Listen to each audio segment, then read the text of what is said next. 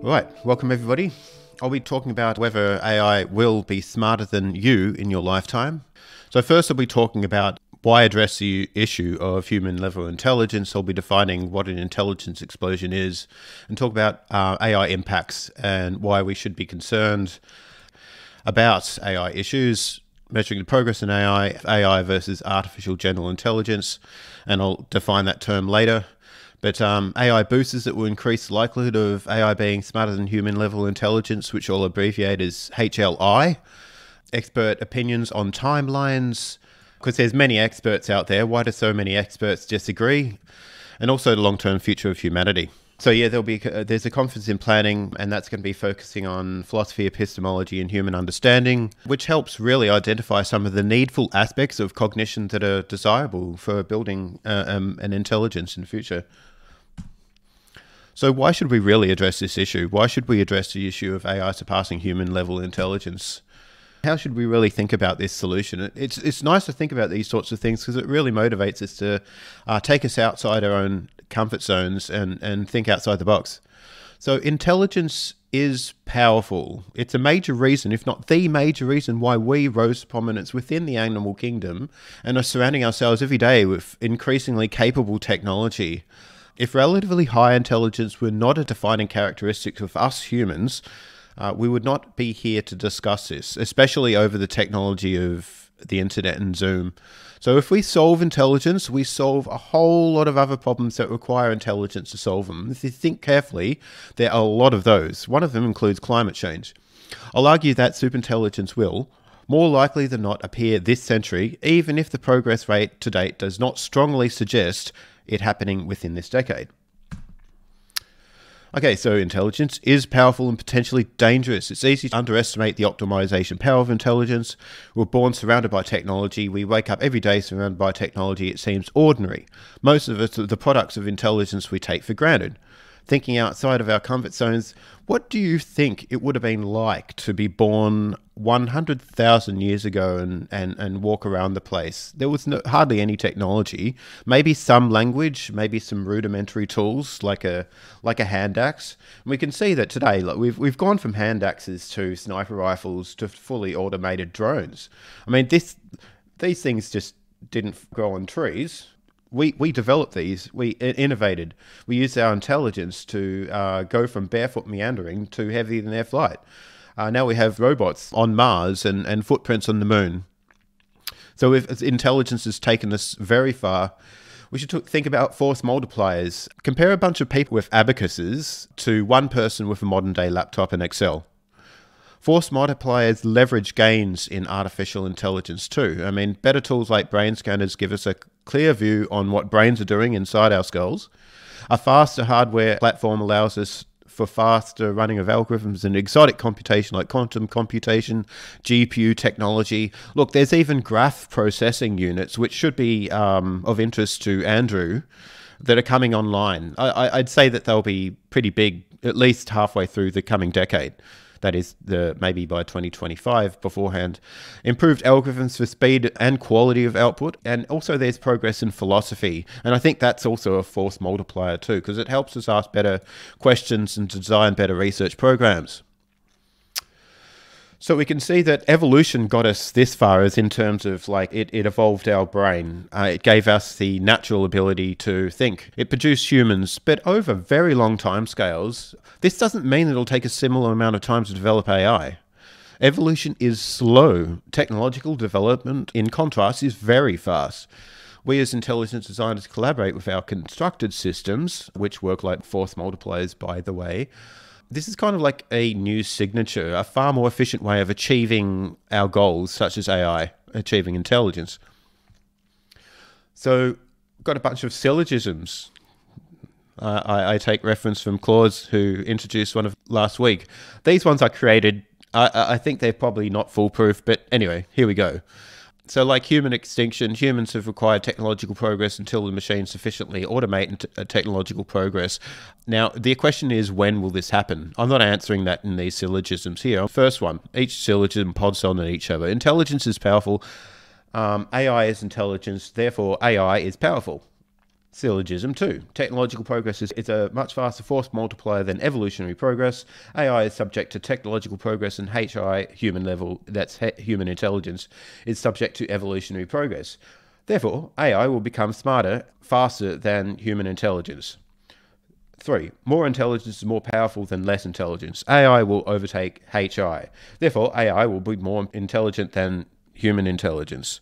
And again, I stress the big question is when, and that's really hard to answer because nobody has a crystal ball. One of the defining characteristics of the goals of AI is achieving the intelligence explosion. So I'm going to talk about that. Now, a seminal statement made by Irving J. Good, British mathematician, worked with Alan Turing at Bletchley Park. Even after the Second World War, continued on with him, Turing, doing Bayesian statistics. So the quotation, it's important. I'm going to try and emphasize the important bits. So let an ultra-intelligent machine be defined as a machine that can faster pass all the intellectual activities of any man, however clever. That should be any person, however clever, by the way. Since the design of such machines is one of these intellectual activities, an ultra-intelligent machine could be able to design even better machines. There would then unquestionably be an intelligence explosion, and the intelligence of people would be left far behind. Thus, the first ultra-intelligent machine is the last invention that we need make. So, let's talk about what that means. So the purest case is AI writing its own source code. Force multipliers, discoveries in multiple areas of science and technology are increasing the likelihood of all sorts of conditions for an intelligence explosion to occur. The intelligence explosion would have profound effect on all of us. So tipping points. This is Sisyphus sitting there like on a nice chair while his robot pushes the rock up the hill every day. So all we need to do is design a robot to push the rock up the hill. Problem solved. Checkmate. Okay, that's it. And we've solved the problem. Maybe the robot could turn the rock into a bunch of nanobots, and then it could create a new profound massage chair for him to sit in all day. All right. David Chalmers. Who's ever heard of him? He's an Australian philosopher. So what happens when machines become smarter than us? The key idea is that machine intelligence that is more intelligent than humans will be far better than humans at designing these machines. And so we can see this feedback loop. So it will be capable of designing a machine more intelligent than the most intelligent machine that humans can design. I hope that makes sense. So keep this in mind, and this is very important, as I'll discuss later. DeepMind did program AlphaGo to learn the narrow domain of playing Go from scratch. It developed a model in which defeated all the AI programs developed to play Go in the past. So all the programs that humans have specifically programmed to play Go, this AI, this DeepMind algorithm, learnt how to play from tabula rasa from scratch and beat them all. So David Chalmers does believe that AI greater than HLI, human level intelligence, is not only out of the question but likely, and that the main obstacles are likely to be obstacles of motivation rather than obstacles of capacity. Vernor Vinge is a seminal science fiction writer who coined the term the technological singularity. So do we have the means to create superintelligence now? Within 30 years, he said, in 1994, so we've only got 4 more years to go, okay? Now, I don't know if we can expect it with another 4 years, but it's, we don't have a crystal ball, but I'd say it's unlikely. Closing the positive feedback loop. Well, here we have just a diagram which explains this. A positive feedback loop is completed through an agent's ability to intelligently design and recreate its ability to intelligently redesign and recreate itself. Moore's law. Okay, so this is often brought up as being something that just people believe. It's well known. In economic terms, it's an argument for growth in computational power, which is an enabler for growth in AI. So let me ask fundamentally, what's the primary cause of the force producing Moore's law? Any answers? What is it? Well, fundamentally, it's human intelligence. We created the technology that enabled this to happen. It didn't happen just out of the blue. I'd add that human intelligence is complemented by the technologies that humans create. And technology as a force multiplier for human intelligence plus AI is a mixed intelligence. Remember last week I spoke about distributed cognition in the lecture about posthumanism. Okay, so Why should we be concerned? Well, there's a couple of things. We need the AI to align to our values, or values that are useful. We as humans may not have good values. Maybe we want AI to teach us better values. And also race conditions. That's a concern, because it's obviously the first company or person to develop AI as well will have such a first mover advantage. Hugo de Garis coined a lot of terms. He believes that there will be a lot of sociological problems. He believes that ideological disagreements between two groups, humans who want to remain human and cosmos who want to merge with the AI, will be an issue that's so strong it will incite a war. So will HLI rise at the same pace with AI? Will humans' intelligence rise with AI? Well, natural human intelligence is bound by our skull size and the biological bottlenecks of our wetware. And so, no, I don't think it will. We can't have instant scaling applied through the cloud like AI can. We can't sort of merge seamlessly with machines. That may happen sometime in the future, but then will it be human? We can try merging and go post-human, but it's kind of like the old software is kept alive by attaching appendages to an old kernel. Imagine we never developed any more new operating systems since Windows 95, and we kept the Windows 95 kernel and just build add-ons to improve it. Well, yeah, that wouldn't work. Okay, so Ben Goertzel, many of you may have heard of him if you've been following the AGI literature. Hugely influential in the AGI community. I will be interviewing him tomorrow on AGI, a sort of, I guess, language modeling thing called GPT-3, and what's missing in that approach. I'll be talking with him about symbol grounding, etc. So how are we to think about the problem of whether we'll be able to make progress in AI this century, whether we'll achieve AI which is unambiguously smarter than human level intelligence. So I've already spoken about feedback loops, but I want you to proceed with caution. Need to encourage personal epistemic humility. The contention of the debate is catchy and provocative. It's silly to think, though, that we can know for sure, one way or the other, with certainty about things that haven't happened yet, like whether we will actually achieve smarter than human level AI. Look, some expert speakers are 100% certain sometimes, but actually I think they're just signaling. But we can't be absolutely confident in AI, and nor should we. We just don't know when for sure. We don't have the evidence. We do know that AI has surpassed human level intelligence in certain areas, and I'll talk about that later, like in narrow domains.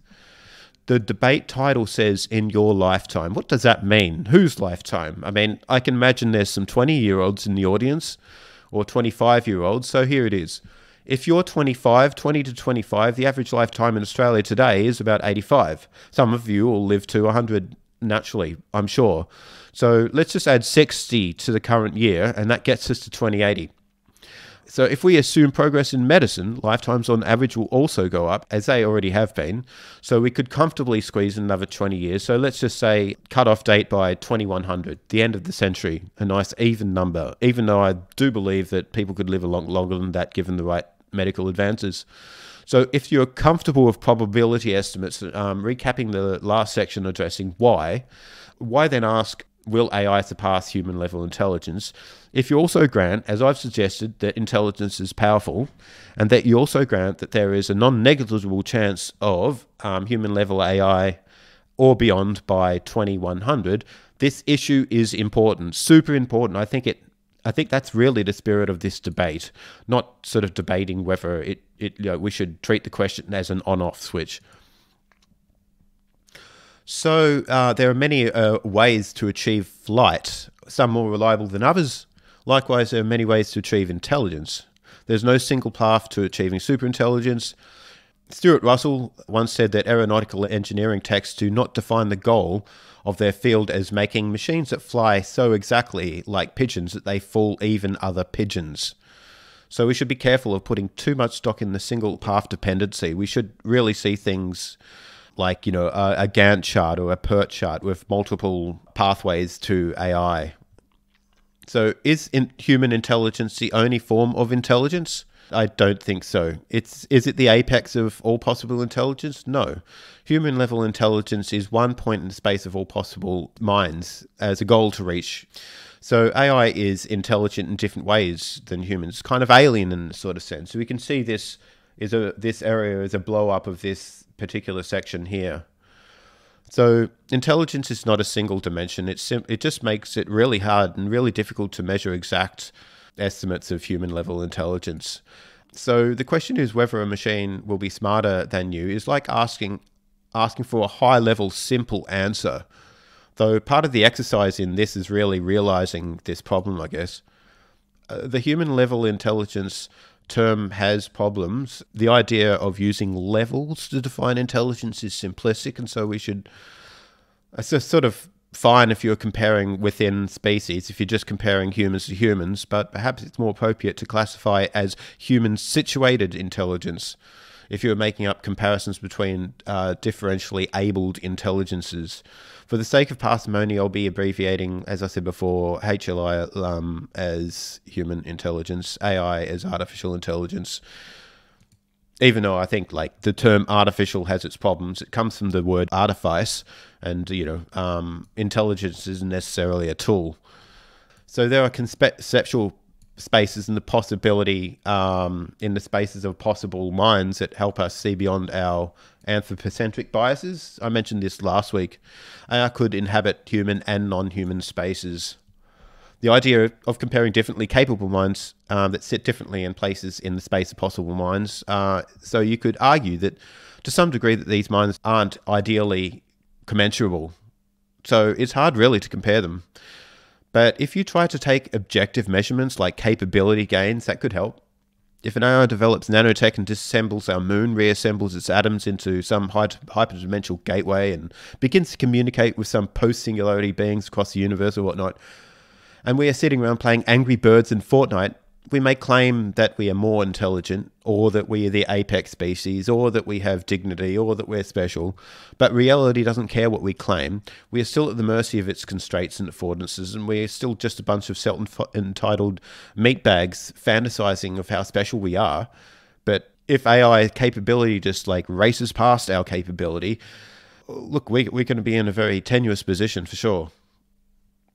Next. So not saying that we are not special, though we shouldn't let it cloud our judgment. Here are a couple of examples of non-human animals inhabiting different spaces in the space of possible intelligences or possible minds. The Portia fimbriata is like a fringe jumping spider, can learn the behavior of other spiders so as to most effectively sneak up on it. It's an excellent hunter. This is a mimic octopus. You should really Google this. It can change its shape and color in very strange but exciting ways. And a coconut octopus, which is great at using tools, shells, or even coconuts that have been sliced in half by humans and turned into little houses for protection. Strange but fascinating. Cephalopods are arachnids, entirely like us. Major phylogenetic branch, completely different from ours. The earliest branch, I believe, came from the Nephrinosa. That's 560 million years ago. This group split into proteasomes. Some argue that the last common ancestor was with the octopus and humans was some kind of worm with life-sensitive eyeballs, or just spots really, that lived about 750 million years ago. Interestingly, cephalopods are also share with vertebrates a number of convergent adaptations. They have a closed circulatory system, vertebrate-like eyes, highly developed brain, though their brains are very different. Their brains are sort of distributed throughout their body, including their legs, and sort of infused with their nervous system, which is kind of strange. Our brain, by contrast, is far more centralized. So it seems like we are closely related to the octopi, but actually we are not. We're differently situated intelligences. Some convergences in function. So recall what I was talking about in many ways to achieve flight, the function of flight. So it's likewise the same with intelligence. So evolution built a variety of minds. Perhaps the closest we can get to meeting an alien intelligence will be something like one of these, or a spider. I hope we get to see extraterrestrials, so that'll be fun. Talking about extraterrestrials, has anybody ever read Solaris by Stanislaw Lem? The idea of an alien intelligence like that of Solaris could be compared to human intelligence is exciting, but how do you do it? How do you compare your mind to an alien mind? Should one judge the alien intelligence by human standards? Are they incommensurable, or is there some common terms on which to measure them, like capability? So the synopsis of this film is that a psychologist guy, there are 2 films actually and a book, is that a psychologist among a crew, and they're sent on a spaceship to investigate this sort of water world. There's an unknown phenomenon emanating from it, and so there is a strange intelligence distributed across its oceans and atmosphere that creates replicas of humans, deep fakes in a sense, to interact with the crew, and including the psychologist's dead romantic interest. Look, it gets weird, but it's fun. Intelligence is powerful. It's important to evaluate when and where the progress has been made. Intelligence is an abstract concept. I don't think we should just use human intelligence as the gold standard for intelligence in general. We should take a wide view of intelligence. We need to not be blindsided in AI capability. Doing things are highly impactful and cognitive, and just because we choose not to label as intelligence doesn't mean it won't have impact. So over there, like an AI in the future, maybe creating a diaphanous swarm or creating a longevity pill or playing war games, it's not benign because it doesn't fit under the label that we choose to give it. If we fail to give it a label of intelligence, it may be, in fact, very capable anyway. So what are the salient aspects of artificial intelligence that we should focus on? What problems are being worked on to achieve AGI now? So artificial general intelligence is AI that can perform generally intelligent action across domain. In other words, cross-domain optimizations. So AGI doesn't imply optimal intelligence. Ideally, general intelligence is a misconception. And by the way, humans are not optimally general either. So we really should be thinking about gradients. There's this sort of ideal general intelligence over here.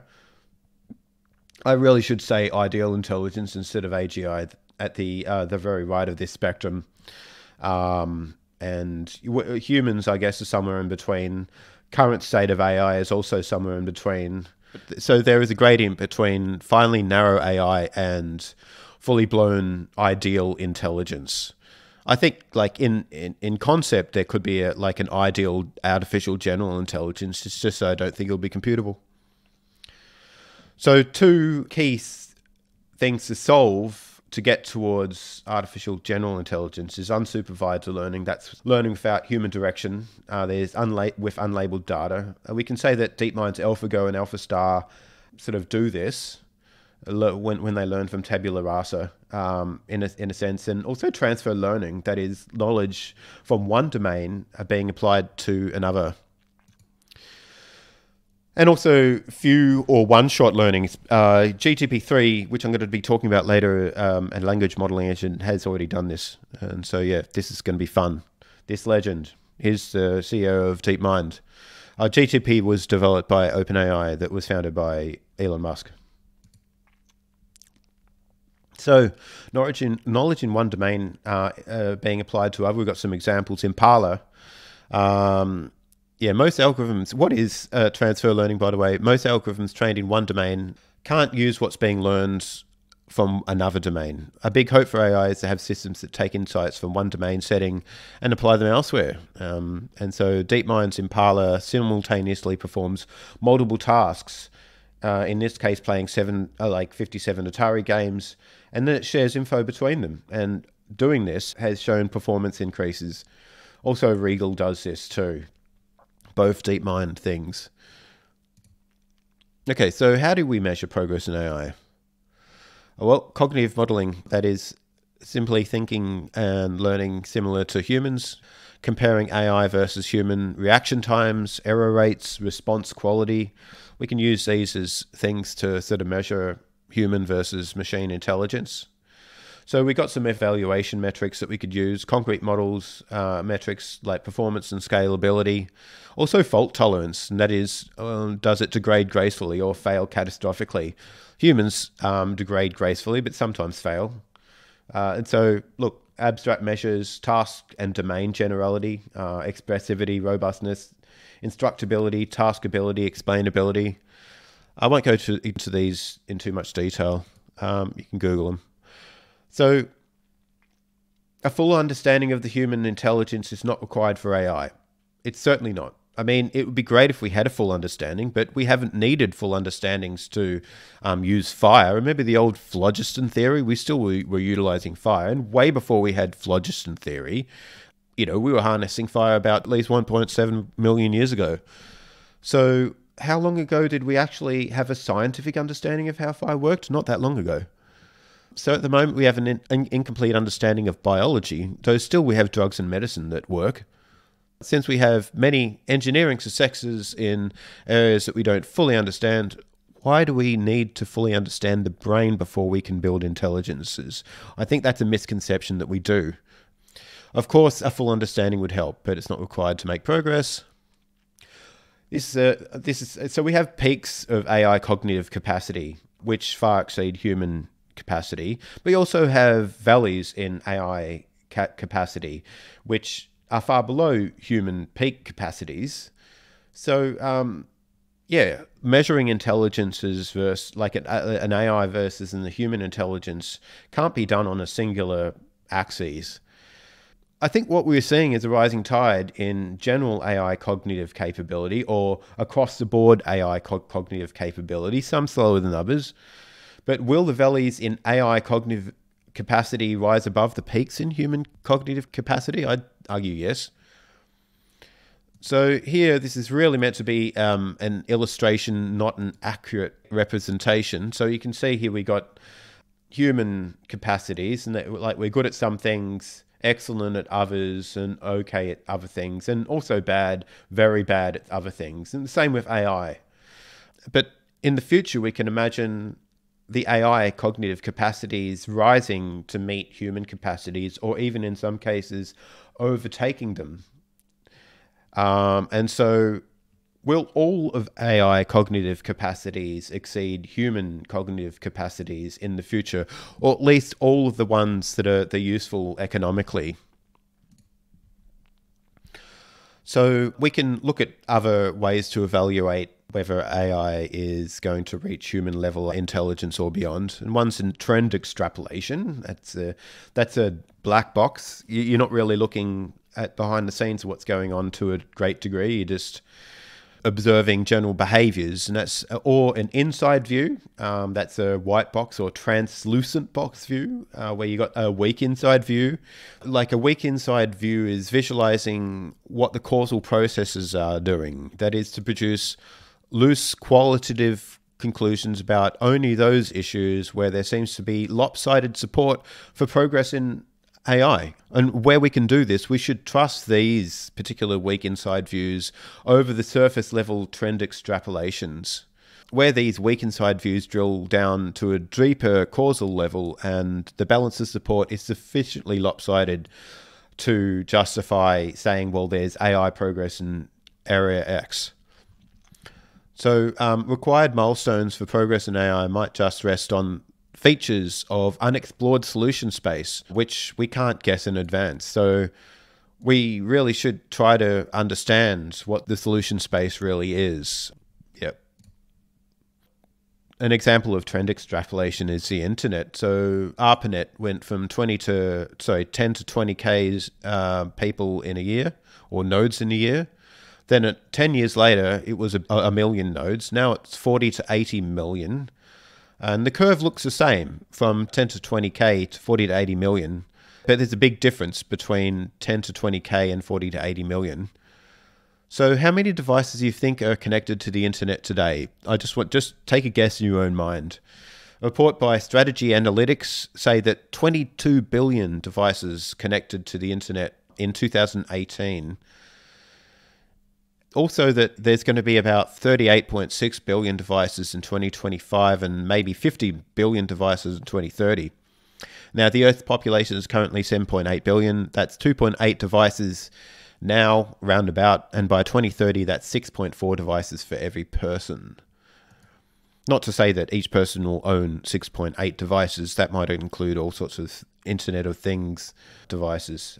Look, we've had all sorts of growth in not just CPU technology, but also hard drive and RAM are getting much bigger and faster, and GPUs are getting bigger and faster. And as I mentioned earlier, we'll have graph processing units, which will be excellent at running cognitive computing a lot faster. So I recently bought a 2 terabyte solid state drive for around $300, mainly because I need it to do video editing and stuff.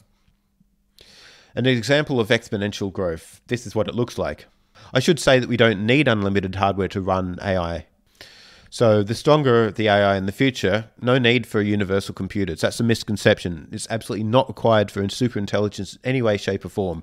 More computing power, bring it on, and it's going to happen. We're going to have more computing power and differently abled computers.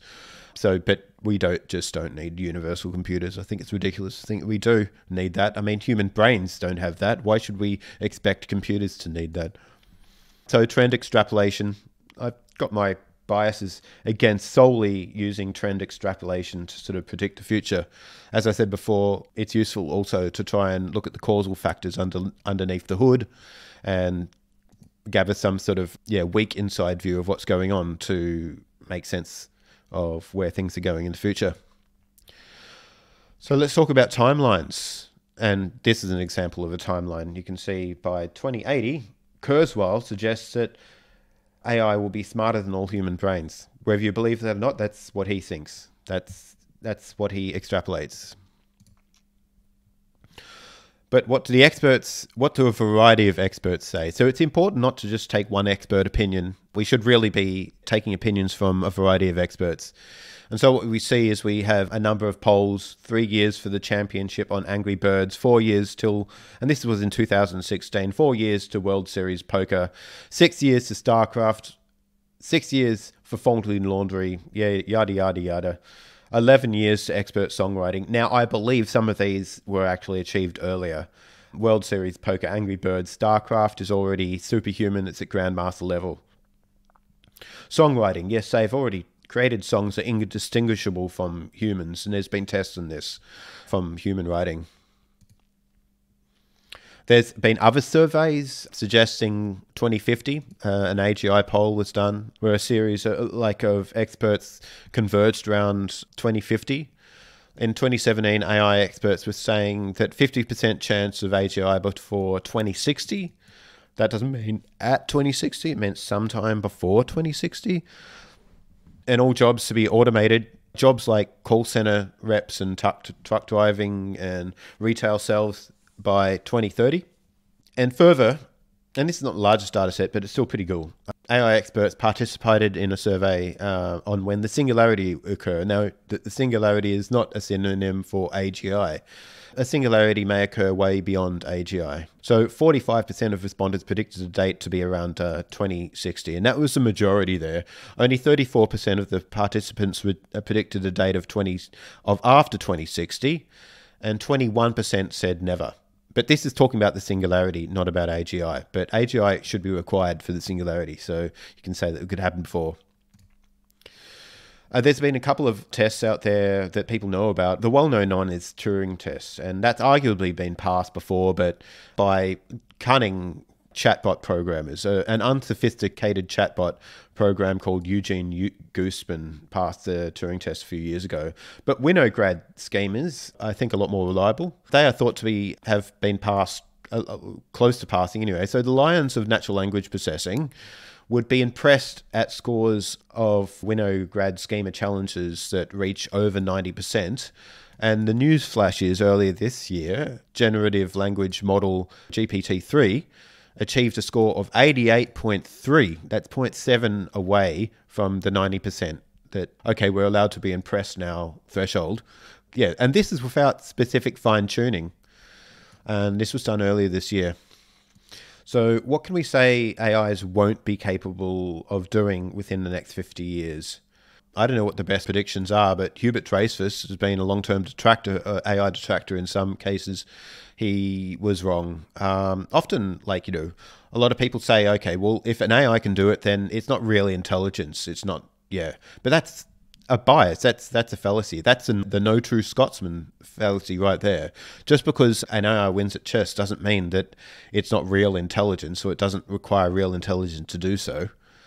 AI has done all sorts of things, like writing poetry, making funny jokes. And these jokes and poetry have been sort of mixed up with human jokes and poetry and given to humans. Humans can't tell the difference which ones were generated by AI and which ones were generated by humans. And so formulative strategies have been created. AlphaGo creates strategies to defeat opponents. I don't know if you've heard about AlphaGo. It's an AI that was created by DeepMind that defeated the grand champion at the age-old game of Go. And AlphaStar, which was great at playing the computer game StarCraft 2, and that was more of a 3D environment. So, yeah, that was arguably more impressive. So, yeah, intelligence is powerful. Human intelligence is a small fraction of the large space of possible minds. We already have smarter than human-level AI in narrow domains. AI that could self-improve would become very powerful very fast. The consensus for AI reaching human level is around 2050 or 2060, according to a variety of expert polls across a variety of experts. Okay, so feasibility. What will hasten the arrival of AI? Okay, so we look at this overhang. We've got algorithmic performance gains. So overhang is, could result from a number of things. Performance gains in algorithms, economic gains, or even cheaper cloud infrastructure. Also self-improving systems. So we've seen economic gains. In 2016, AI investment rose 3 times to 39 billion since 2013. What is it recently? Guess. 70 billion, apparently. I haven't got the slide for that. It's in another one. Oh, God, I'm using an old presentation. Yeah, so yeah, there is 70 billion. That's now. And I guess the main point about this slide is between 2010 and 2019, the total number of AI papers on, a popular open source publishing platform has increased 20 times since 2010 and 2019. That's a lot. So hardware overhang refers to a situation where large quantities of computing hardware can be diverted to run more powerful AI systems as soon as the hardware is developed. In the context of AI forecasting, a hardware overhang is a situation where enough computing hardware to run many powerful AI systems already exist by the time the software to run such systems is developed. So if hardware is repurposed to AI at that stage, it would mean that as soon as powerful AI systems exist in software form, they could be duplicated because AI as a piece of software can be copied. This might amplify the impact of the arrival of human-level AI or beyond. And the reverse is true. If it's incredibly greedy, then we may only have one system that is superhuman, but it would act more like a singleton then. Okay, so let's look at the kinetics of an intelligence explosion. So what we got here is, this is us now. We've got this system capability axis and this time axis. And this is interesting to sort of help understand what it might look like, what progress might look like. This is not meant to be an exact graph. And AI is not meant to be taken as something that will just be increasing in capability forever. And so there won't be infinite increasings upwards, I don't believe. To think so is a misconception. It's a misconception that serious thinkers believe that. Now, in the graph, it tells a story, and we have machine intelligences passing human baseline. That's this. And then at some point, it's a crossover, and so this is when AI can self-improve. And then it'll get to more capable than, I guess, all possible humans that exist in the civilization. And then after that, it'll just keep on going, perhaps, and become super intelligent beyond civilization by far. And after that, it should sort of asymptote at some stage, progress in capability. So there's all sorts of experts that come out and said, hey, we should be concerned. Bill Gates is one of them. He says that reverse engineering the brain is in reach and also believes that there's reasons why you should be concerned about it happening. Stuart Russell, as I said before, who was a seminal author of the textbook AI, A Modern Approach, arguably, probably people say is probably one of the most trustworthy sources out there. He thinks that AI is a concern, that we should be really thinking about it now rather than later. He doesn't think that it's going to happen never. He thinks that it's likely to happen this century. If human beings are losing every time, it doesn't really matter whether they're losing to a conscious machine or a completely non-conscious machine.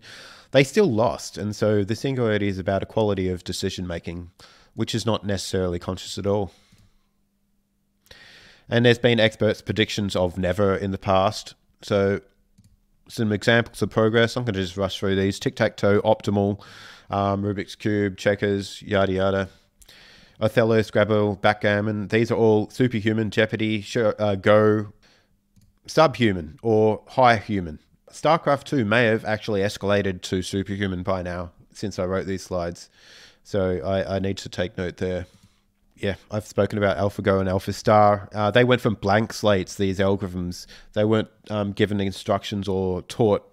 They were just blank slates that learnt from a stream of pixels coming from like a video of a Go board of someone playing, and then learnt how to play Go very quickly and became better at playing Go than any purpose-built AI program by humans was able to become. And it is, of course, it beat all the grandmasters and all that. And so the same can be said for chess.